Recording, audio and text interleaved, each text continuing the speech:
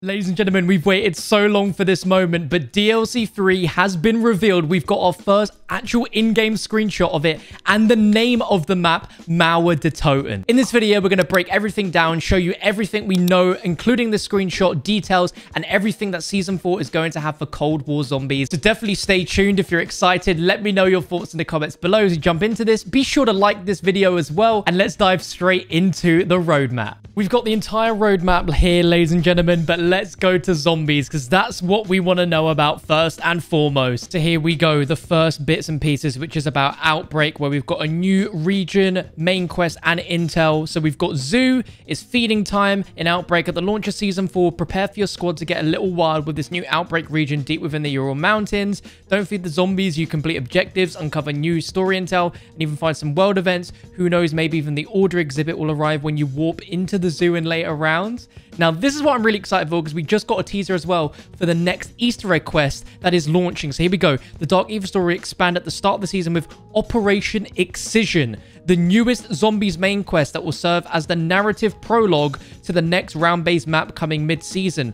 After witnessing the community take down the Legion and fought Operatsia in Verzia, with no doubt Requiem's finest were able to conquer this new challenge and reveal what's to come later this season. So here's the new zombies map. Oh, shoot. I did not expect us to actually see it. The new zombies map is called Mauer Der Toten, Treyarch's new zombies experience arriving mid-season. And we get our first look. It literally is the streets of Berlin, as we predicted, but it looks so good. Here we go. So, Mauer Der Toten is official. Fans of Maschine, Firebase, another classic round-based zombies experience will be welcomed home in Mauer Der Toten, the next chapter in the Black Ops Cold War zombies coming mid-season. Taking place after the events of Operation Excision and Outbreak, the Dark Aether story will continue in Treyarch's next zombies map, where players will take on new terrors in war-torn East Berlin after a devastating zombie invasion has overtaken the city. The zombies team is chomping at the bit to share more about this new experience soon, but for now, expect Mauer Der Toten to offer plenty of new twists, turns, and terrifying undead threats for players to conquer. Man, I'm so excited. I can't believe we actually have our first screenshot, and as you can see, what looks to be, I don't know, it almost looks like Dark Aether crystals near that bridge section. You can see lots of really nice purple fluorescent lights. I can't tell if that itself is actual, like, you know, parts of the Dark Aether or a portal or something that's casting that shadow. We can see the mystery box light behind that building, which means we could probably go through the underside there. You can see that little sort of tunnel. We can go through there, and then behind the buildings, maybe even inside them, who knows, but the mystery box light's there to confirm we can play. But this setting right here is exactly where Samantha walks across in the cinematic, so it confirms that this road bit is completely open and completely goes with what we said. We saw the teaser with the train, so that proves we've got the underground section with the train, potentially as a way to get around the map as transport or a hazard. But confirmed, we will be playing above ground as well on the streets of Berlin. This looks fantastic. Now, we couldn't move on without at least looking up what Mauer Der Toten translates to, and it translates to Wall of the Dead. Now, we obviously know that the Berlin Wall is very close to this location in the campaign. We know it's relevant in terms of the current time period that this map is set in. There's been tons of rumors as well about this map having parts of Kino Der Toten. We don't know for sure if that is the case. It would be awesome if they did, because they had parts of Nacht in Die Maschine, but Kino Der Toten was also very close to the Berlin Wall. So there's a good chance that this map is also close to it, might have some actual importance, which is why this map is called Wall of the Dead. Something to think about, but very, very exciting. Let me know what you think in the comment section down below, guys. I was not expecting this whatsoever, but let's take a look at what else we're getting for zombies in Season 4. There's also new Onslaught content for those of you that are interested in Onslaught. I think it's pretty cool, but again, I just wish it was on all platforms. But we've got Collaterals, a new map on launch day with new intel, and there's also an Onslaught accelerated limited time mode to get your hands on a legendary LMG weapon blueprint. Looking into some of the other things on this roadmap, we've got the main event for Season 4, which is called Ground Fall. Kicking off Season 4 with a bang, you have to find and secure satellite links to score exclusive rewards for your global profile across Black Ops Cold War and Warzone. That's really interesting. So again, another similar way to the events we've had in the past where you get some special items you can get only from this event. But there's 3 new operators, including one from Requiem HQ. So there's a lot of talk about Weaver actually being a playable character in Season 4, and it looks like that's going to happen. We've got our first new character, which is Jackal, which looks fantastic. But I don't know what Treyarch have with these masked operators. It's like a theme that they just can't seem to shake off, but he looks awesome. And have Salah, who's a NATO character who we'll see during the season. But this is what I'm most excited about. Our boy Weaver himself in his outfit from that Black Ops 1 campaign mission. So let's see. He born in the USSR, raised in America. I don't know how this will make sense storyline wise if like Weaver's going to be talking to us and we can literally play as him, but I'm really excited that we actually were able to play as Weaver, especially with this throwback to Black Ops 1 where he literally just had his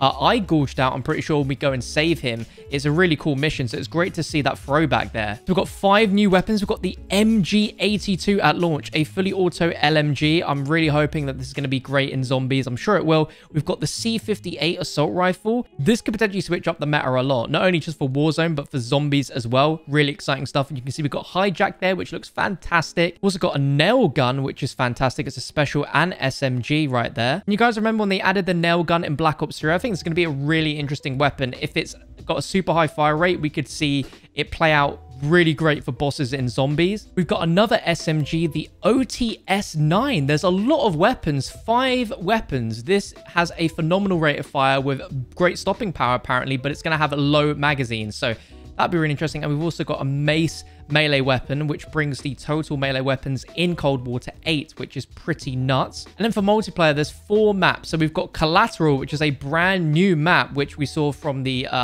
cinematic, which looks fantastic. I cannot lie to you. We've got Amsterdam, which is going to be like a gunfight and face-off map. And this is again from campaign, but it's set in the daytime. It looks pretty cool. Hijacked, I'm always happy to see another Black Ops 2 classic return, and there was a few Easter eggs littered around Hijacked to do with like Richtofen's diary and other little zombies throwbacks, so it'll be interesting to see what they have for zombies Easter eggs in this map. And finally, Rush is also returning from Black Ops 2. This game might as well just be a Black Ops 2 remaster at this point, and Treyarch, just please remaster all the zombies maps from Black Ops 2, please, because this really is becoming a Black Ops 2 greatest hits remaster for multiplayer, but I'm not complaining. And also, am I going crazy, or the flags look like gobblegum icons? Maybe I'm just going crazy. Also, a new score streak, the hand cannon. It'd be awesome to see this somehow in zombies, but it's been rumored for a while. It's finally going to be in the game, and it's a score streak specialist weapon rather than it be just a normal weapon, which is cool. It's basically the Annihilator, but it looks cool. Oh, and then for Warzone, I'm really excited for this. So there's satellites that have crash landed in Verdansk that you're going to have to investigate the rubble. Let's see, interact with them to work towards receiving permanent rewards in the Groundfall event at the beginning of the season. Now, this next bit I'm super hyped for. The red doors. The red doors from campaign are here in Warzone as ways to teleport around the map. Oh my god. What's behind the doors? Explore and enter them to Redacted across the Redacted. Oh my god. I'm definitely going to be looking into everything to do with these, so expect a video on these as well on the channel. Also, there's the hijacked gulag, as well as new vehicles, the dirt bikes. The downtown tower is under new management, which means, you know, the Nakatomi Plaza is gone, unfortunately. Oh wait, hang on, no, it's not gone.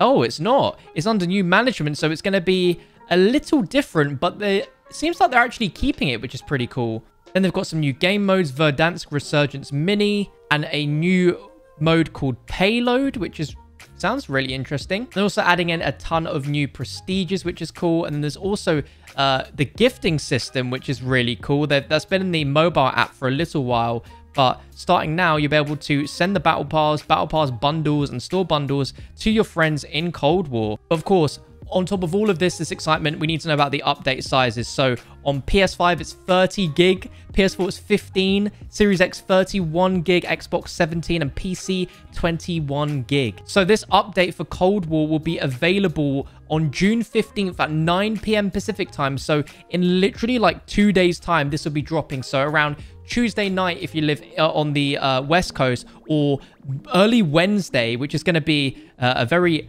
early rise for me, but I'm going to be covering everything that we've seen so far. But I imagine the update will go live and be available, but you won't actually be able to like access all of the season content straight away. That will activate later on, and the Easter egg, I assume, will update you know, will be available at the same time that it was for the first Outbreak map. That's pretty much everything, ladies and gentlemen. So for zombies, we got that new Outbreak region zoo, the Operation Excision Outbreak quest, which we're going to be hunting live on the channel come Thursday, and the new map, Mauer Der Toten, official. We are getting it during the season, probably at the Season 4 Reloaded, but it could potentially come even earlier than that. I can't believe after all this time, we finally have a new round-based map coming, and we know the name of it already. Very, very interesting. Let me know what you think of everything in the comment section below. If you're excited for it, drop a like rating, subscribe so you don't miss out on anything Season 4 related, and I'll catch you for another video very, very soon.